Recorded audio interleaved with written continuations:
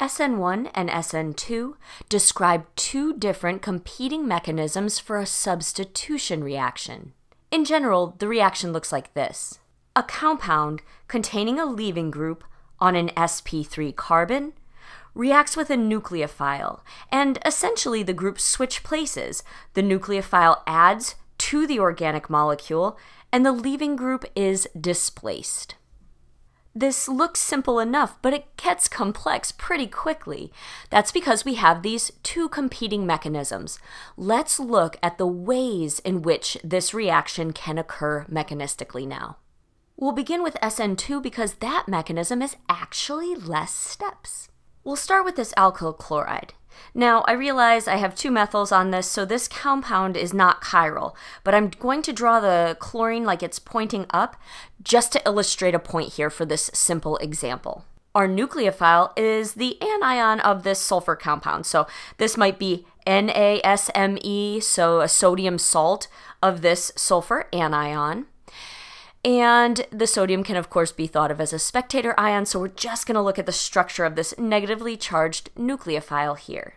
In a single concerted step, concerted means that all the bonds are going to break and form at the same time, the sulfur attacks carbon. Now remember, there's an implied hydrogen atom right where we're making our new bond. So carbon already has 4 bonds. We cannot make 5 bonds to carbon, so chlorine has to leave. Now, since all these bonds are being formed and broken at the same time, the sulfur needs to approach exactly opposite the chlorine atom. In the SN2 mechanism, inversion of stereochemistry has resulted. The stereochemistry changed at that center. Of course, in this reaction, we also get our chloride ion that has been displaced. Now let's take a peek at the mechanism of our SN1 reaction. We'll begin with this chiral bromide, treat it with acetic acid, and we're going to get replacement of our bromine with the acetic acid. However, in this case, we get 2 products. We get this compound resulting from inversion of stereochemistry, but we also get this compound where the acetate has added, but it has retention of stereochemistry. Both the bromine and the acetate groups are pointing up. So what happened here? Well, in this mechanism, the first step is the leaving group leaving on its own. Bromine departs the molecule, and that forms an intermediate carbocation. Now, only once we get this carbocation forming can the acetic acid or its conjugate base acetate attack and form these products. Carbocations are planar, trigonal planar at this center. And so this can now be attacked from the front face or the back face if we imagine it attacking through the bottom of this piece of paper here. If the incoming nucleophile approaches again from the top, we get retention of configuration. If it comes through the bottom, we'll get this inversion of configuration. Since each of these mechanisms gives rise to very different stereochemistry of products, it's important that we're able to distinguish whether an SN1 or SN2 mechanism is going to occur. And there's a few factors that'll go into this determination. The first factor that we'll consider is the most important, and that is substrate structure. There are also solvent effects that play into these reactions. The strength of the nucleophile that we use will also play a big role. And finally, the ability of this leaving group to leave the molecule is also going to be an important factor. Let's begin with our examination of substrate structure.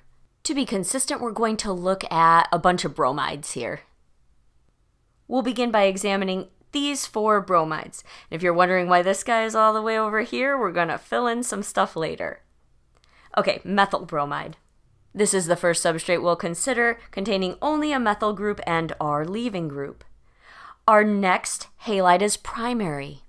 This halide here is secondary, and our guy way over here is tertiary. Now, in this SN1 mechanism, we form a carbocation. So it's really important to think about the carbocation that can form from each of these substrates. And actually, let's start with tertiary first. So here's our carbocation, a tertiary carbocation.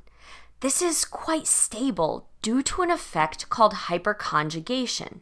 If I redraw the cation and then draw out one of these CH3 groups hanging off of it, there's actually stabilization of the carbocation that can occur from the electrons in these CH bonds and in all of the ones that I haven't drawn out. So we get a lot of stabilization of this carbocation by an effect that we call hyperconjugation. On the opposite end of the spectrum, this methyl bromide, if it were to form a carbocation, spoiler alert, it doesn't, we're going to draw this one in red, it would look like this. Since it's these nearby bonds that offer the stabilization to the carbocation, this has none of that. We just have a carbon with all hydrogens around it, and this carbocation cannot form. Primary is really bad too. Our primary carbocation would look like this. We have one CH3 hanging off here, doesn't offer a lot of stabilization. Okay, so what is this telling us? Well, our tertiary halide is great at forming carbocations, really stable carbocations. Since the SN1 mechanism goes through this carbocation intermediate, this substrate does SN1 chemistry, and for reasons we'll go into in a moment, it only does SN1. Now our little red carbocations over here, they are not stable. And so for these substrates, the only mechanism available is SN2, which doesn't go through a carbocation intermediate. Now what about our secondary substrate? The carbocation that it would form looks like this. And if you can guess from me drawing this in blue, it's pretty stable. This is where this chemistry gets a little bit complex, because even though this simple secondary bromide here is very reluctant to undergo an SN1 reaction, this substrate can actually do both under different conditions. So this might go SN1 or SN2 depending on these factors. Okay, in this blank part of our table, let's fill in some substrates that might be a little bit newer to you. This is an allyl group, and this compound is allyl bromide. This substrate here is benzylic. A benzyl group is the phenyl ring and this carbon. This compound is called benzyl bromide. Let's look at the carbocation that forms with allyl bromide. Now, this might look close to primary, but we have something special going on here, and that special thing is resonance. This resonance stabilizes this carbocation so much that even primary allyl substrates can undergo SN1. But judging from the positioning on this chart, this is also an intermediate case. Allyl substrates can undergo SN1 or SN2 mechanisms. The benzylic carbocation looks like this. This carbocation has extensive resonance stabilization. I'll let you look up those structures, but there are 4 contributing structures to this carbocation. This is also a substrate that can do either SN1 or SN2 depending on the reaction conditions. Okay, so I want to back up just for a second and tell you why the SN1 and SN2 reactions are named the way that they are. In the SN2 reactions, we have this single reaction step. Well, when we have one step, that is the rate determining step of the reaction. So the rate is determined by this nucleophile coming in and pushing out our leaving group. That rate depends on both of these reagents. 2 molecules are involved in the rate determining step. So SN2 stands for substitution, nucleophilic, bimolecular, 2 substrates reacting in this step. In the SN1 reaction, well, the rate determining step, this sits around until the leaving group leaves, and then this step is going to be really fast. We have a positively charged thing that's going to be attracted to electrons, and whoop, they come together really quick here. But this thing just sits around until this leaves, and so this first step is our slow step, or our rate determining step. So in an SN1 reaction, the rate only is determined by this compound and how long it sits around until it gives up its leaving group, and then the rest of the reaction proceeds rapidly. So substitution, nucleophilic, unimolecular. We can draw a reaction coordinate diagram for each of these reactions. I'll begin with the reaction coordinate for the SN2 reaction. Being a one-step process, it's going to be simpler. So energy is increasing on this axis, and this just tells us what's going to happen as the reaction kind of moves in this direction. We'll draw our substrate over here. And for an exothermic process, our product will sit at a lower energy. So here are our respective energy levels. And our reaction will pass through a high energy point to produce this product. At this high energy point, we have the transition state of the reaction. And the energy that we have to overcome to get to that transition state is the activation energy. Now, the transition state, we don't have an intermediate here. It's just this kicks this out all in one step.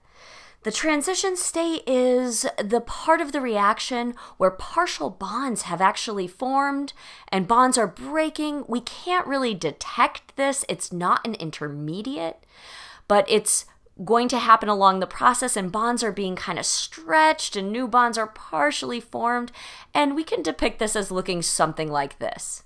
Okay, so for this reaction, we have the chlorine just starting to leave, and the SME is coming in and starting to form this bond. This has to become kind of flat in the middle here, so I have this one sticking up. I'm showing the methyl sticking out at you, and the H is going back. And so I think this really shows you how we're getting inversion of configuration here. This methyl has to approach from the back. This is sometimes called backside attack. The SME is coming in, kicking out the chlorine from the exact opposite face. And that's why I drew this pointing up here and this pointing down. Our reaction coordinate for the SN1 reaction looks different. So again, assuming an exothermic reaction where the products are lower energy than the reactants, we're still going to have to traverse a high energy point, but then we get this intermediate along the pathway. So in this case, we get a lower energy dip in the middle where our carbocation intermediate sits. Okay, I think looking at these energy diagrams sets us up to consider how solvent affects SN1 and SN2 reactions now. Solvents for both of these reactions are going to be polar, but in the case of the SN2 reaction, we're going to use polar aprotic solvents. So aprotic means polar solvents that cannot donate a proton to anything. Examples of this are dimethylformamide, or DMF, DMSO, dimethyl sulfoxide, and acetonitrile. There are many more examples. These are just a few. Notice that each of them has polar atoms in it that'll create a dipole in the molecule, effectively solubilizing these compounds and the ions that form. But we don't have any protons here. Now, the SN1 reaction is often run in polar protic solvents. Some examples of this are methanol, and we have the proton here. Water is a great polar protic solvent. And another example is acetic acid that we used in this reaction. Let's look just a little bit deeper at the solvent effects and how polar protic solvents are going to speed up the rate of SN1 reactions. In order to speed up the rate, the solvent must be affecting the rate-determining step, which for this reaction is the ionization of our bromide. Now, we've shown a single curved arrow to depict the bromine leaving and forming this carbocation. However, this substrate isn't just waiting around to pop off its bromide at any given moment. We're going to have the solvent assisting this process. So right before the bromine pops off of this molecule, we might think about this bond elongating a little bit. A bit of positive charge will start building up on this carbon, and this leaving group will start to take on some negative character. And now let's just imagine that there's water as solvent in this reaction. The water molecules can orient their delta negative side toward the forming positive charge, stabilizing its formation. The water can also stabilize the negative charge forming on this bromide as it's starting to leave. As it becomes delta minus, the water can orient its delta positive hydrogen atoms toward the leaving group. And once that leaving group leaves, the water molecules do a good job of keeping the ions in solution by solvating them very well. In the SN2 reaction, we're stabilizing this transition state. With the nucleophile forming a partial bond and the leaving group leaving with a partial bond, they both have some negative character on them. So it's preferable to have a polar solvent since we have some dipoles forming and we're going to be forming ions in this reaction, but we don't want the solvent to be protic. Well, we have to think about why that is. In order to achieve this transition state, the electrons on this nucleophile need to be available. Let's imagine putting this nucleophile into a solution of the polar protic solvent methanol.